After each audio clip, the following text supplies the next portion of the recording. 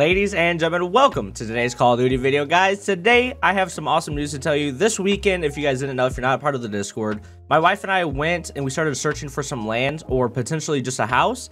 And I think it's nothing settled yet. We have to call the bank this week. Today's Labor Day, so everything's closed. Happy Labor Day, by the way. Happy Labor Day to everyone in America. But this week, we're going to be calling the banks. We're going to try to see if we can actually get this land and put a house on it. And it's going to be pretty awesome. So I'm going to tell you guys about that story while we're playing some... Oh, wait. Am I in search? No, I'm in hardpoint. Perfect. Before I forget, guys, today is the last day to use code EMGG at GFuel for 30% off. And besides GFuel, we also have Scuff Gaming, Deextration, and MetaThreads that you can use code EMGG at for 10% off at those sites. All right, so it looks like we joined this game a little bit late, but not too much. I'm just happy that we are getting to see some Gunrunner. I mean, I wanted to play Shoot the Ship because that is... Like, guys, when I'm not recording, literally the only thing I play is Search and Destroy on stream. That guy's annoying. Search and Destroy on stream because that is my favorite game mode. But Search and Destroy is hard to, like, make a video on, like a solo video on. So I don't do that for videos. If I ever, like, have 30 minutes here or there just to play some Call of Duty and I'm not recording it, I play Shoot the Ship. Like, I do not...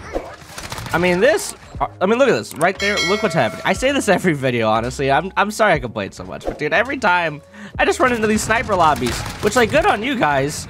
I just wish I could have a league play. That's enough complaining for me, though. That's not what we're here to talk about. We're here to talk about my wife and I. So we went and we've been looking at this land for a while, and we finally got to see it, and it is absolutely perfect. It is. Hopefully we get it. I'm sure we will, because this land has been on the market for some time because no one wants it. And I'll tell you why. Because we went and looked at it. It's 4.5 acres of land, which, if you don't know that, 4.5 acres of land is a lot. It's out in the country. It's not like a ton. I mean, farmers have like hundreds of acres of land, but we're not farmers. So for like a yard, like your in-city yard is like, oh, I stuck that guy, loser. You're like, if you're in the city, your yard is like either a half acre or less. So we're gonna have 4.5 acres, which is equivalent to like 9 yards, like 9 in-city yards. Oh my goodness, I'm literally on a rampage. I'm not even gonna cut. I'm just gonna keep talking. So, oh my goodness, I'm on a rampage. So we found this land, and we got there, and it is right now straight up cornfield. Literally, like, the corn is still, like, the farmer who currently owns it hasn't even harvested the land yet. So now I know what you're thinking. Like, why would we buy cornfield? So this is perfect for us because so when we buy it, assuming that we get to buy it, obviously nothing is settled yet, so we can't say that we've already bought it. But when we do buy it, the farmer is going to he's gonna clear out his corn or whatever. He's gonna get his money's worth, and then that's gonna be that. So then we're gonna have one big 4.5 acres of flat, cleared off land, which means that I don't have to do any work knocking down any trees or anything like that. What I'm gonna do now, assuming we get this, is in the winter time. So we're gonna buy this land now, but we're not gonna be able to move into it until, I mean, we have to be moved by June, and that's probably like when we'll actually move. I didn't see that guy. I'm so blind. But we're gonna be moving in June. So what we're gonna do is we're gonna buy the land now. Hopefully this month is the goal. Then the farmer, like I said, he's gonna knock down his crops, and then when it gets cold outside, like freezing cold, and the ground, come on, I wanted to get that guy. When the ground gets cold, my grandpa, he lives nearby, like where the land is at. When the ground gets cold, we're gonna just take his tractor and we're gonna drive over the land, like the frozen dirt, to completely flatten it out. And I'm assuming that this guy, the farmer, might like actually clean up his like the bottom of the corn stalks. We doubt it though, so we're just gonna plan on that. We're gonna have to do that, which is fine. Because this land is super cheap. That's why no one wants it, though, because of the work you have to do, which is okay. So when the yard is frozen, we're going to, you know, borrow my grandpa, basically, and have him and my little brother use my grandpa's tractor to run over, like, all the corn stalk to make it so the yard is completely flat.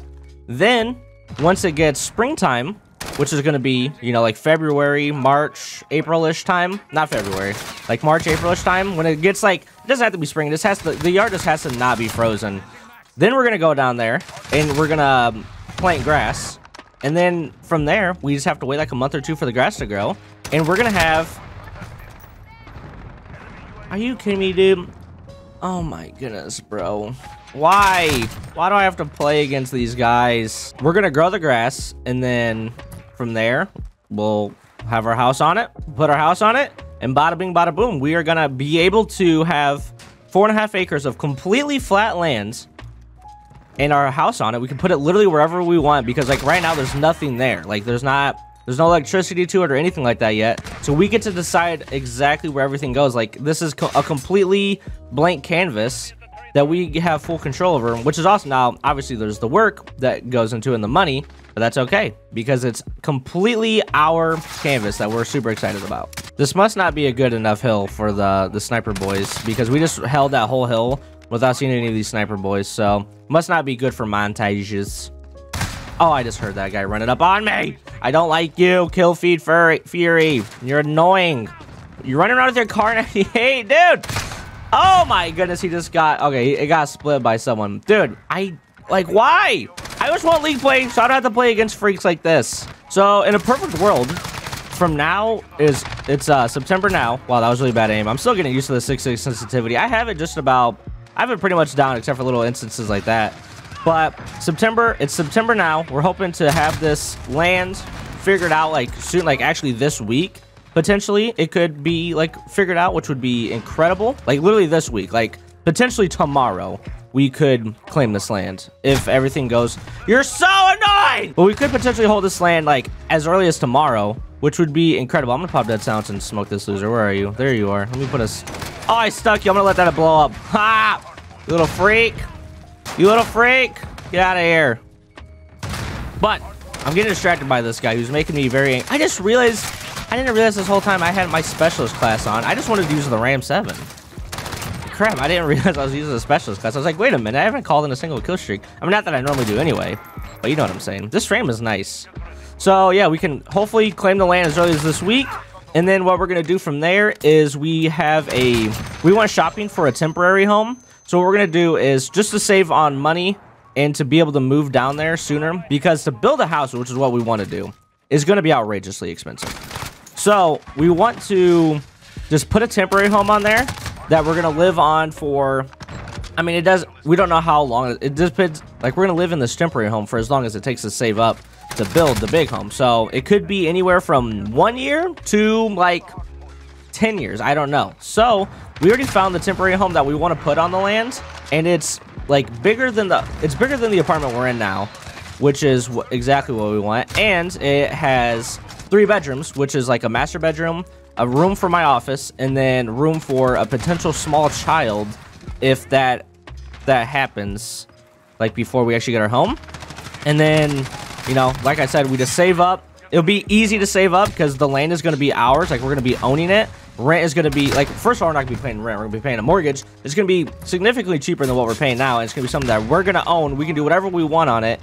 And then one day we're going to build a home, like, from top to bottom in the back of the acres. Because we have 4.5 acres. So putting a temporary home in the front, we're going to be able to build an actual dream home in the back. It's going to be a while for that, but that's okay because we want it to be our perfect dream home. Like, exactly what we are, like, exactly what we want. So it's going to be, I mean, my wife and I, like, we want to start a family. It's just that you can't start a family when you're renting through an apartment. You know, it just doesn't work like that. I mean, you can, but it's just like everything becomes tougher, more expensive. You're in this tiny place where we're going to be, I mean, like, we're going to be in a situation where, like, a worst case scenario, we'll be able to survive. Like, even, like, if we somehow both lost our jobs, like, we're going to be on land that we own. If we somehow both lost our jobs, we can just make a huge garden and eat out of the garden. Now, obviously, we don't want to live, like, you know, we want to live like a normal life that we're living now, like, where we just go to Walmart or, you know, fast food and get some food. But I'm just saying, like, we're foolproof in life, which is awesome, and that's what I'm most excited about. I cannot believe that this loser got play of the game. I do not like you. Wow, dude, nice overkill carbine, dude. Nice MK2. 43 and 21 for on these freaking, what is this guy? He went 60 and 28. How did we let him kill us 60 times? I don't like you, kill feed. But that is going to do it for today's video. I'm really excited about it. My wife's really excited, but right now she's at work, so I would have had her. Actually, I really wanted her to be in this video to talk about it today, but I wanted to talk about it now because today's like, I'm recording this day of. Yesterday, we just drove back. Now, the only problem with all of this is this is all exciting stuff, but it's 3.5 hours away from our current home.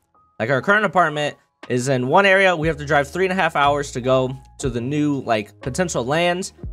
So that kind of sucks because now we have to, like, actually really schedule things and get things done, like, like in one day we just have to do a bunch. That way we don't have to keep driving back and forth. But that's okay. That because one day I was telling my wife, like one day, 10 years from now, when we're in our big dream home, we're with like, you know, a family, we're gonna be sitting there on our porch and we're gonna be like, wow, all this used to be a cornfield. And now it's lit. You know what I'm saying, guys? So thank you guys for watching today's video, and I'll see you guys all later. Goodbye. Yes, that was a voice crack. Just ignore that. Goodbye.